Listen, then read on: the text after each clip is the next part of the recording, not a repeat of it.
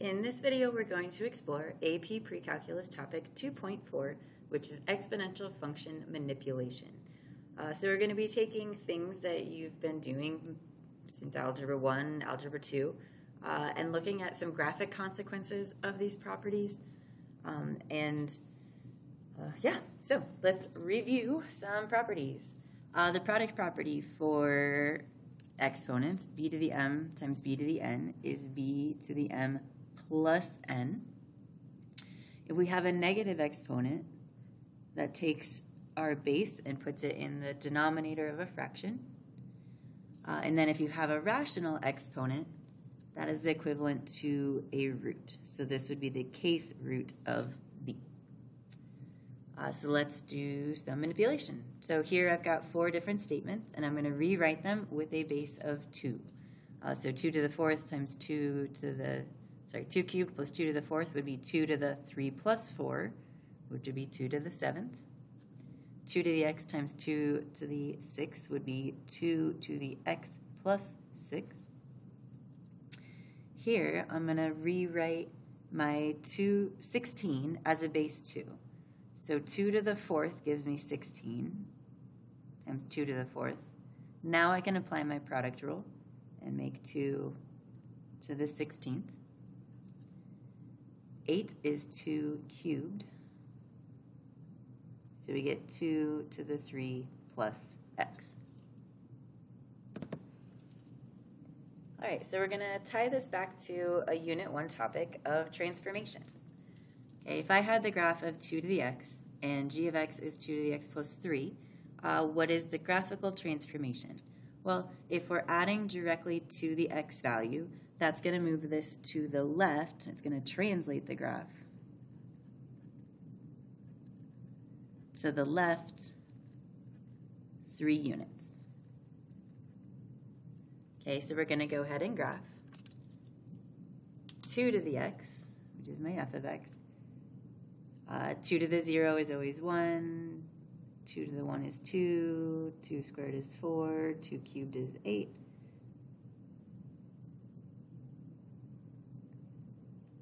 Okay, so that's going to be my graph of f of x, which is my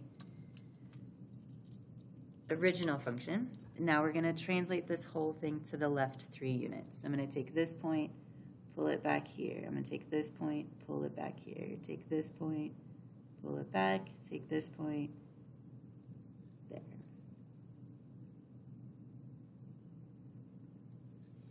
So that's g of x. Okay, so we have that translation. Now let's look at the properties and how this relates. Okay, so 2 to the x plus 3, we're saying is somehow equal to 8 times 2 to the x. So we'll prove that. If I make this 2 cubed and 2 to the x, I can rewrite this as 2 to the 3 plus x, which would be equivalent to x plus 3. Okay, well, this and this are equal to each other. So if I have 2 to the x and 8 2 to the x, okay, if I were ignoring what I just did and I had 2 to the x and I said, what's that translation? Well, if I'm multiplying on the outside by 8, that means it's going to be dilated vertically.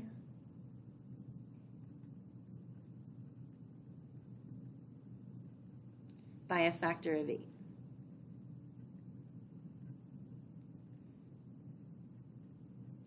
Okay, so let's look at that graph.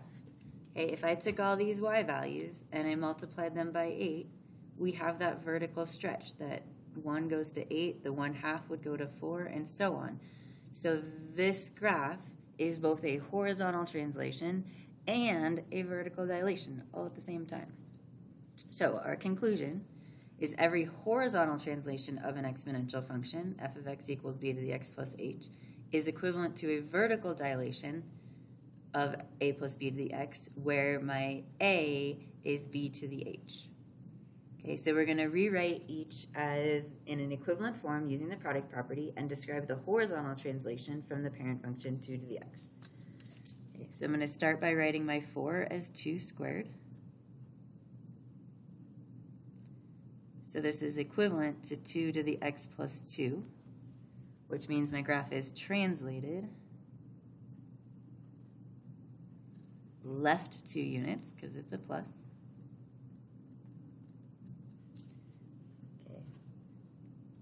This would be the same as 1/16 times 2 to the x. So how do I express 1/16 as a power of 2? Well, 2 to the 4th is 16, so 2 to the negative 4th is going to be 1/16.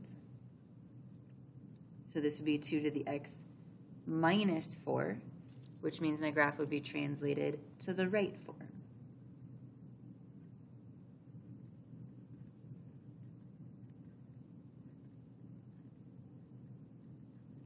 So it's just that recognizing that a vertical dilation with exponential functions is also a horizontal translation. Next, we have the power property for exponents. So when we have b to the m to the n, that's equivalent to b to the m times n. So I'm going to use that here. So 3 to the 5th squared would be 3 to the 10th. 2x to the 4th would be 2 to the 4x. And we're going to run a similar exploration.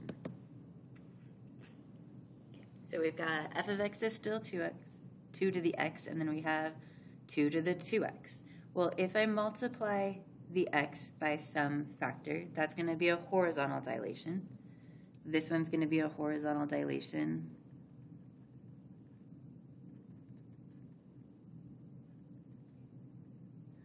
By a factor of 1/2.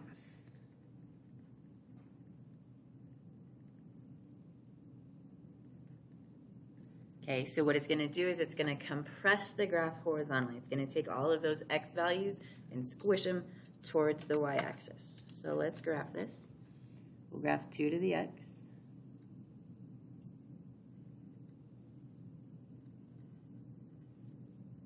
Okay, then I'm going to take all of my x values and push them in. So this is still going to cross here, but this one is going to be at 1/2. This is going to be at 1. This one's going to be at 1.5.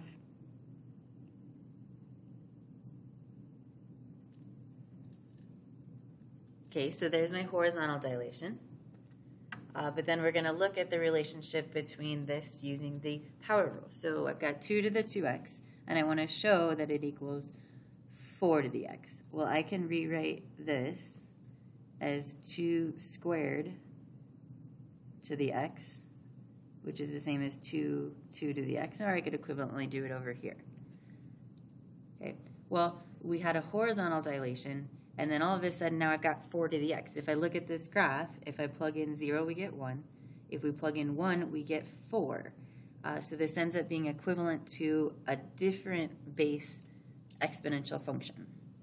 So our conclusion is that every horizontal dilation of an exponential function, b to the cx, has an equivalent changing of the base to the exponential function. So my new base would be b to the c to the x. Okay. So we're going to rewrite each with an equivalent base. So I can rewrite this as 2 to the 4x. So my new base would be 2 to the 4, which would be 16 to the x. Here I could rewrite this as 3 to the 3x. 3 to the 3x is 27, so this new base is 27. Okay, next we have just more properties of exponents, just in a function notation. So we've got f of x equals this guy. So if I want to find f of 1, that's going to be 4 times 7 to the 1/2. Well, 7 to the 1/2 is equivalent to the square root of 7.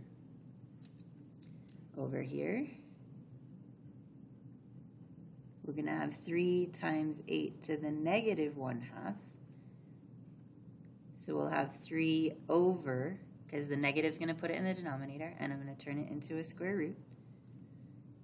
Okay. So you may, I would imagine seeing this on a multiple choice, so you may see this answer presented this way. You may see it also presented as a simplified radical that I am unclear on. But both of those would be results of that calculation. So that was AP Pre-Calc topic 2.4.